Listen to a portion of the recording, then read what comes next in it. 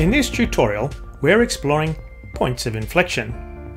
This session was inspired by question 3 from the 2022 QCAA Technology Active Mathematical Methods Exam, or more specifically, student responses to the question. So, let's have a look at the question. The derivative of the function f of x is given by f dash of x equals sine of x cubed over the domain from -1.8 to 1.8.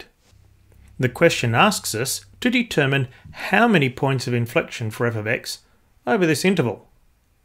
Perhaps the most familiar way to identify points of inflection is to simply look at the graph and locate points where the curvature changes. In this question, we're not provided with the original function. Instead, we're provided with the derivative. Naturally, you might attempt to determine the original function. However, that's not so easy for this question. We therefore find ourselves in a less familiar environment. We need to understand how the derivative of a function can help identify points of inflection. To understand how this works, let's start by exploring a different function, where we can visually identify the points of inflection. Even if we don't know the equation, we can see that this function contains some points of inflection.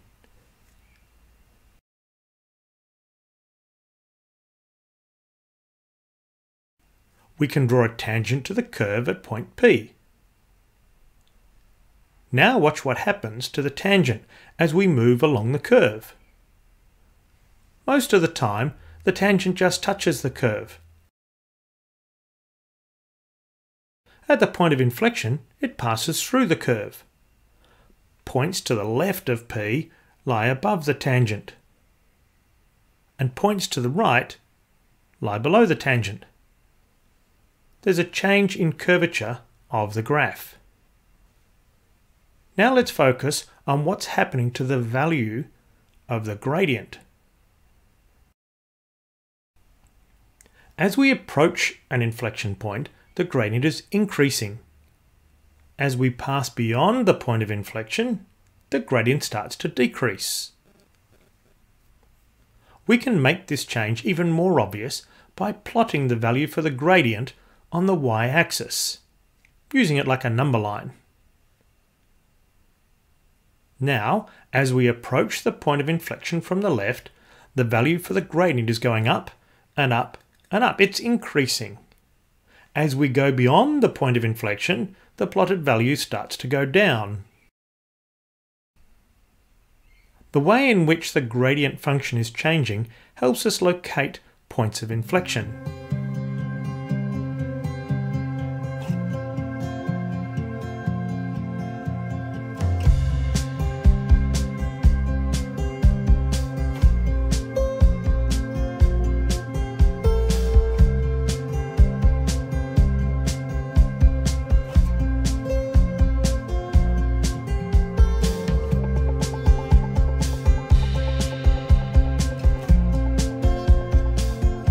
We can use a graph to map the value of x and the corresponding value for the gradient. In other words, a graph of the derivative function. The change in direction of our point shows up as turning points in the derivative function. So, our new focus or problem to solve is, how do we locate turning points on some function? Let's hide the original function and focus on its derivative.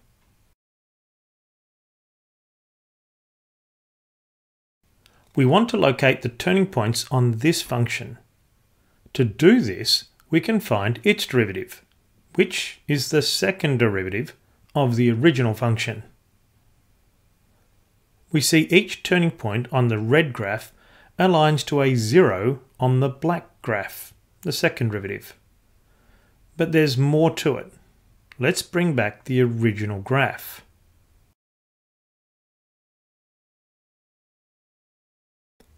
A point of inflection on the original graph aligns with a turning point on the first derivative and a 0 on the second derivative. But there's still more. Let's focus on the first point of inflection and the second derivative. To the left of the point of inflection, our original graph is concave up. The second derivative is positive. To the right of that first point of inflection, our original graph is concave down, and the second derivative is negative. Now let's move to the second point of inflection. On the original graph, to the left of the point of inflection, the graph is concave down. The second derivative is negative. To the right of the point of inflection, the graph is concave up, and the second derivative is positive. In general, if the second derivative is positive, the original function is concave up. If the second derivative is negative, the original function is concave down. This sign change in the second derivative is very important. Remember, our point of inflection represents a change in curvature. If the sign of the second derivative does not change, then neither does the curvature, and therefore there would be no point of inflection. We now have all the information we need.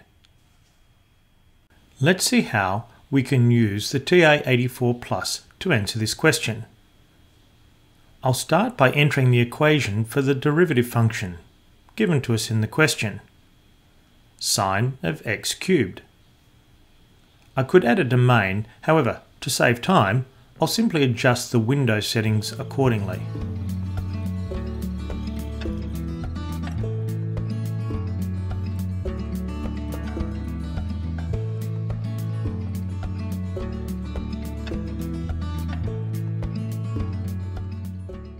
We can see the graph has 4 turning points.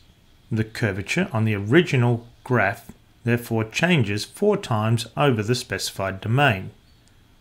But we should also use the second derivative to take a more detailed look at what is happening around the origin.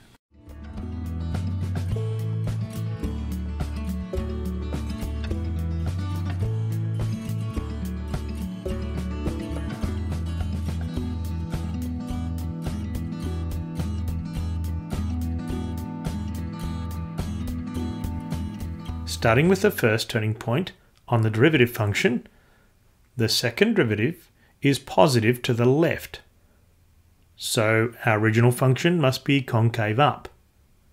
The second derivative is negative to the right of this point, so the original function must be concave down. So therefore, there's a change in curvature on our original graph, a point of inflection.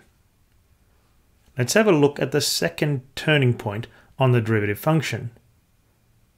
The second derivative is negative to the left of this point, which means our original function is concave down, and to the right of the turning point, the second derivative is positive, which means our original function is concave up. Again, we have a change in the curvature, so our original function has a point of inflection. We're going to apply this same process to the other turning points on the derivative function and reach the same conclusions. But let's have a look at what's happening at the origin. The derivative of the original function is 0, but the derivative function doesn't have a turning point here. Furthermore, to the left of this 0, the second derivative is positive. In other words, the original function is concave up.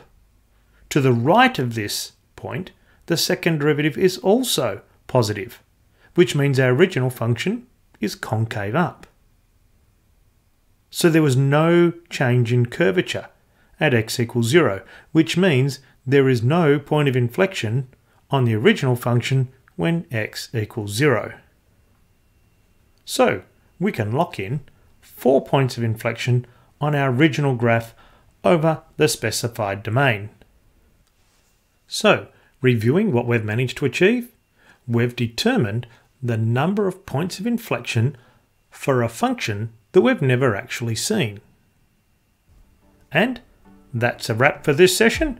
check out our other videos or send us a request if there are other concepts you'd like covered. Thanks for watching.